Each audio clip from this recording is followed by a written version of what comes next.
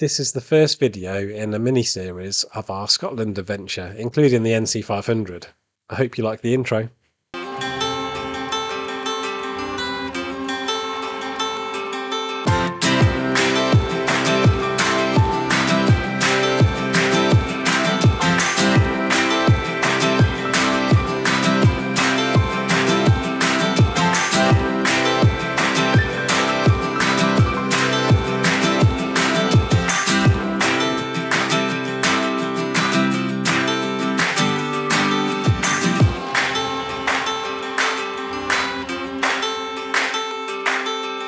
Hello YouTube and welcome back to another video. Sorry if I sound a bit funny, I've got a cold at the moment. This is a mini-series about our Scotland adventure in our Caterhams, which included the NC500 and more of Scotland. If you don't want to miss a video, make sure that you are subscribed so you will see the next one. Where to begin? Well, I've wanted to do the NC500 for a while now. For those of you who don't know, the NC500 is a 516 mile trip around the north of Scotland, which has lots of things to do on the way, including some amazing views and great roads. If you are new to the channel, then I use my Caterham as my daily. She is called Fern and she will never be a garage queen.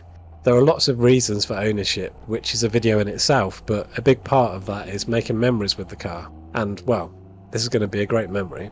I'm very lucky to have made lots of friends through Caterham ownership, including one of my best friends. I can't take any credit for the planning of the trip, and he did all of it, including booking the accommodation. There are lots of different ways to do the NC500, but I knew that for me to be able to do the trip, there would have to be a fair bit of camping to keep the costs down. I've not done camping since I was in the Cubs, I think, which meant that I had a lot of things to buy and to start preparing for. The main thing being a tent that was big enough to get all my things in. I knew that there was a high probability that it would rain at some point during the 10-day trip, which could actually be every day. I set a target to be able to put my tent up in under 20 minutes. This was because if it was raining, I wanted to be able to get my tent up before all of my stuff got wet. Caterhams are more practical than you might think, but they aren't the best at keeping things dry really. One of the best things that I bought to complement my tent was this chair, as I could sit inside my tent. It wasn't the smallest chair when it was packed away, but it was a small price to pay, I thought. After putting my tent up and down a few times to reach my goal, I also sprayed it with this spray that was recommended online to keep the midges away. I did get bitten by midges a fair bit though, even though I used Smidge. I do think that this spray worked though, because I didn't see any midges inside my tent. I think it must be tasty, as I always seem to get bitten by stuff, so I wasn't surprised to get midge bites at the end of the trip. Unfortunately, I had a coolant leak just before the trip, which wasn't ideal. I thought I found the leak a few times, but I didn't, and then time was ticking away.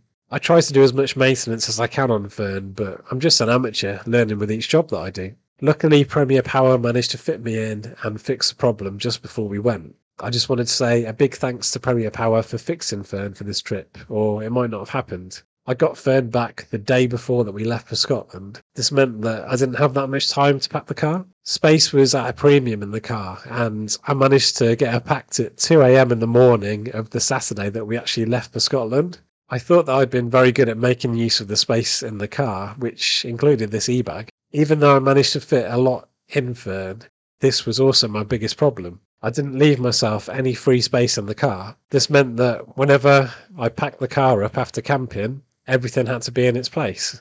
I did some bad packing as well, like having the tent poles at the bottom of the passenger footwell. This wasn't good as it was one of the last things to get taken down, but one of the first things that needed packing in the car. This is fine on a sunny day, but not ideal when you're packing up in the rain. This is all good experience though, and I learned a lot of what not to do as well as what I should be doing. I'm sure that I will be better prepared for our next trips. I will talk more about what I took with me in a later video. Well, the last video actually in this mini-series. I will also include what I took but I didn't use on the trip. I think that's enough talk about the preparation, and the first day was going to be a long one. As I wanted to remember this trip, I made sure that I wrote a page in a notebook each day, and also took a photo of Fern's mileage at the beginning and end of each day. Here is a picture of the Speedo showing the mileage just before we left. We could have split the journey up more on the way, but the main part of the trip was to drive the Scottish roads. We thought that the best thing to do was to drive up to Scotland in one day. This meant going on motorways, which can also not be a nice thing in Caterhams. One of the biggest things is not being seen by other road users. I don't ride a motorbike, but I would think it's a similar mindset. You're always looking out for someone that hasn't seen you.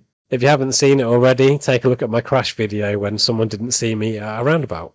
We had the mindset just to get up to Scotland, but Jason and I have done loads of road trips together. Luckily, we're used to doing a lot of miles in our cars, so this didn't really worry us. We also have headsets connected to radios so we can talk to each other when one of us wanted a break, for instance. There was one stop on the way that we wanted to do, which was to drop into Turn 7 and see Callum.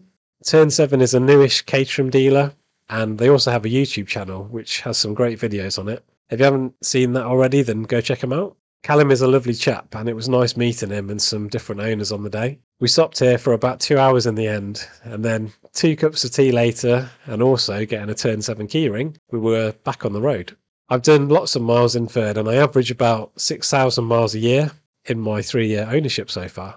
As I knew this trip was going to be around 2,000 miles, I upped my mileage on my insurance for another 2,000, and that ended up being a good idea, otherwise I would have gone over.